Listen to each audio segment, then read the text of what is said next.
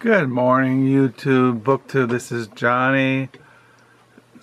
I'm going to make a video. I think it's the 19th of March, and I'm down the lower level. It is going on 9:30 in the morning here in West Michigan. I think it's the March the 19th. I didn't bring down my clock, but I think it's the 19th. It's a Saturday morning. My wife, she was gone last night, and today she went to a women's conference, and the speaker is speaking on the fear of God, and she'll be gone until 2 o'clock. And I have tons of used books, as I mentioned. I have a stack of thrift store used books over there, but what I want to show you in this video is what I have recently bought at the Book Nook, the library used bookstore where I volunteer on Mondays and Fridays from 10 to 1.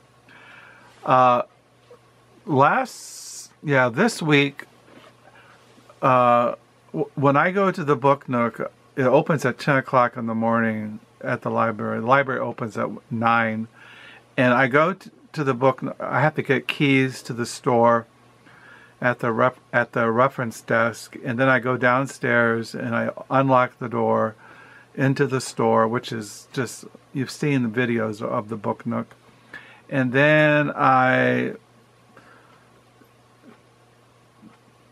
unlock the cabinet where you have the money box, and you have to fill a form. There's a form that you write out what you sold that day, paperbacks. I mean, you have cash and credit, and you put it in there, and then you put the money in an envelope with your name and the shift that you worked. And after I do all that, I go in the back of the library. There's a back, and where all the donations are at that women go through to price and to either box them for a used book sale in Friends of the Library used book sale, or they go to other Northside Library, or they go to Gateway Store, which is Holland Rescue Mission. But so I go through the donations to see what has come in, and if I see anything that I want to buy, I put them in a plastic bag and I put them on a desk to be priced by the woman who runs the bookstore. And this week I came across a ton of stuff. That's what I'm trying to get at. First I'm going to show you, when I went there Monday, somebody had donated. He must have taught American history or colonial American history. And it was a whole box of stuff. And I bought several of those books. One I showed to you was that book on Jonathan Edwards, The Pastor. I showed you that one last night. So what I'm going to do, to be a long story short, is show you the books I got at the Book Nook this week and the week before, because they're all stacking up, and I want to put them away down here in the lower level. So these are the books on early colonial American history, I suppose. And this is The Devil in Massachusetts, Modern Inquiry into Salem Witch Trials by Marion L. Starkley. I collect books on the Salem, Massachusetts witch trials. I can show you my collection, but these are two I didn't have. Witchcraft at Salem, Chadwick Hansen. The Cauldron of Controversy boils in a startling new appraisal of the power of sorcery, fully documented, fascinating Columbia's Dispatch. So I got these on the Salem witchcraft trials. And then I found this book, Meeting House in the County House, The Quaker Merchants of Colonial Philadelphia, 1682 to 1763 by Frederick B. Tolles. Puritanism in Old and New England by Alan Simpson. Perry Miller, who's a very famous American historian, wrote, sane, witty, well-balanced, as fresh and readable as a man can make it. Let's see a little thing. And then Revivalism, Social Conscience in the Community in the Burnt Out District, The Trial of Rhoda Bement by Glenn C. Altschuler and Genn and Saltzgaber.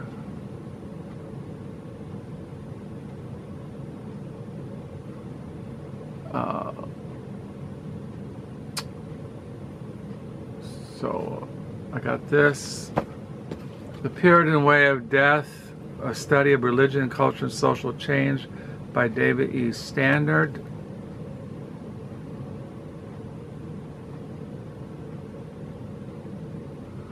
It says in the back here, The Puritan Way of Death is more than a book about Puritans or about death. It's also about family, community, identity in the modern world. Even before publication, eminent historians, sociologists, and religious scholars in the United States and Europe, among them Gordon Wood, William Claubish, and Robert Nisbet, hailed it as a path-breaking, provocative, and excellent work, a terse, urbane, learned, and clear, humane volume. The Faithful Shepherd, A Study of New England Ministry in the 17th Century by David D. Hall. I have several books by David D. Hall in my library. The Burnt Out District, Social Intellectual History, Enthusiastic Religion in Western New York, 1800 to 1850, Whitney L. Cross. This book goes for $29, and the lady sold it to me for $7.50. It's kind of rare, but you have the Great Awakening with Jonathan Edwards, and later on you have the Second Great Awakening. And a good book to read on the Second Great Awakening, it's more like an overview of 19th century American history, is this book. It's one of my favorite books. I read it all. I read through it all the time. The Stammering Century by Gilbert Sides. It's in the New York Review Books Classics. There's an excellent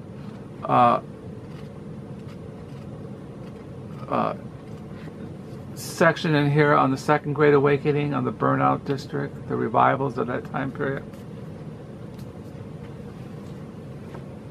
And then I got this book, The Oxford Guide to the Book of Common Prayer, A Worldwide Survey, edited by Charles Heffing and Cynthia Sharnack.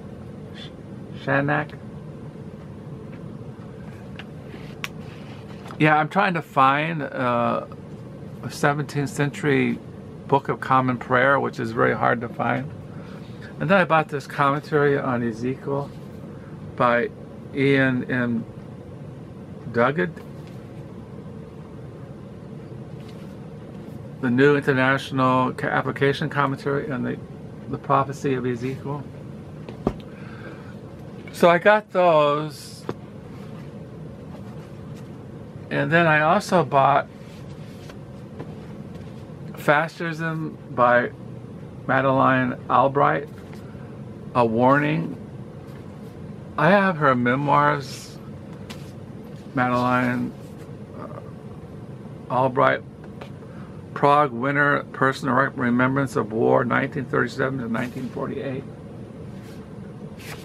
So I have a little book on fascism, which is very timely right now. And then I bought Tennessee Williams plays. I have a big Tennessee Williams collection. These are his plays from 1937, 1955, 1957 to 1980, Library of America. And then I bought a book, The Pearly Gates of Cyberspace, The History of Space from Dante to the Internet by Margaret Wernham.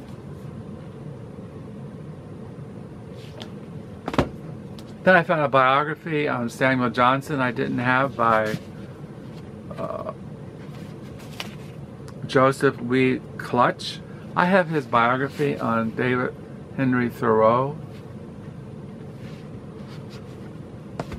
And then I bought The Corporation That Changed the World, How the East Indian Company Shaped the Modern Multinational by Nick Robbins. I'm interested in the East Indian Company. This is a library withdrawal. Trips, How Hallucinogenics Work in Your Brain. Sacred Drawings by Crumb. We have to have all these Crumb's drawings in your, you know, Crumb, the cartoonist. And as you know, I collect books on psychedelics. So this is on psychedelics, and goes into my psychedelic LSD, mushrooms, mescaline. It looked kind of interesting. So that goes into my psychedelic collection. I collect books on the Cold War. This is Scattered Peace, The Origins of the Cold War, the National Security State by Daniel Hergen.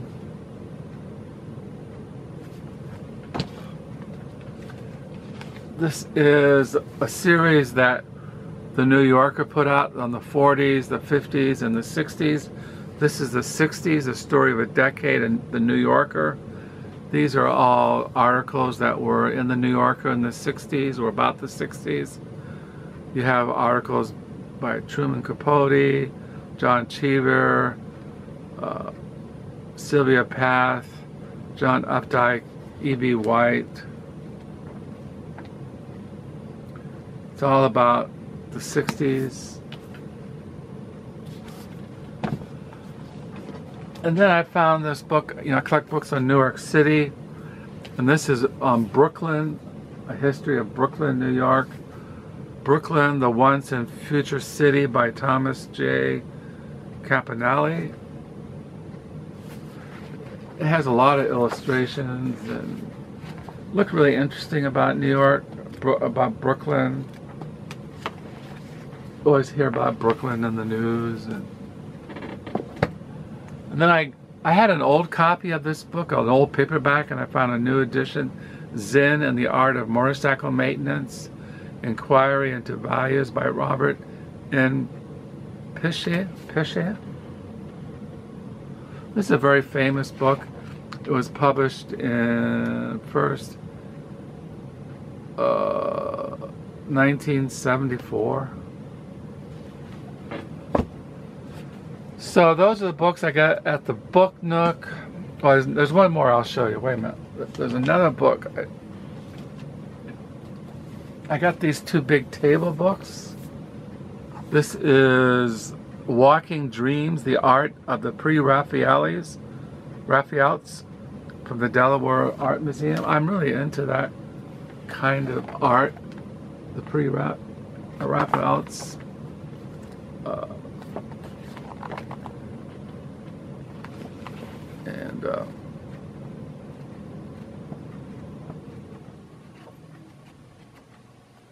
So, yeah, I got this big table book, coffee table book. I have a book on Lizzie Sindel. She was a model, The Face of the Pre-Raphaelites by Lucinda Huxley. And then I picked up this book, The Art of Rock. Spectacular visual and oral history. It's just all these posters from the rock, you know, all these rock posters. It's just full of stuff, you know, all these art rock history posters. So that's what I got at the Book Nook the last 2 weeks, and so now I can put these away, put them in their different collections. So yeah, I really recommend this book. I really have enjoyed reading it over the couple of years This one came out in 2012. It's really an interesting overview of 19th century American history. Highly recommend it. The Shimmering Century by Gilbert Sadels.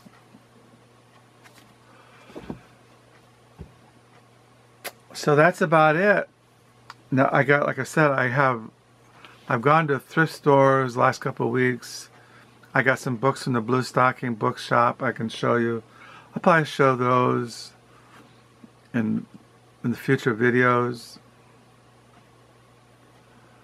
But I just want to show you that what I got in the Book Nook lately. I go to Book Nook Monday, this coming Monday. Yesterday I volunteered at the Book Nook and nothing really was there yesterday, Friday. I got a book coming in the mail tomorrow.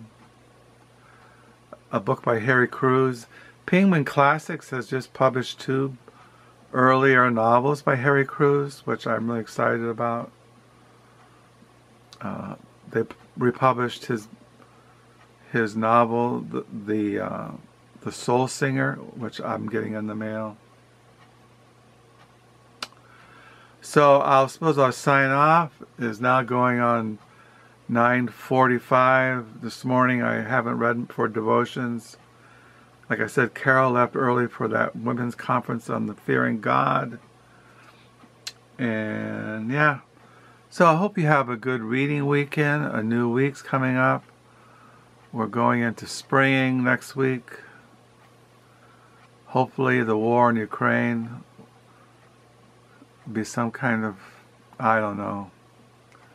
Anyway, I thank you for your comments on my last video. Thank you for your prayers. To pray for Ukraine. Pray that God will restrain the hand of evil. And until next time, bye.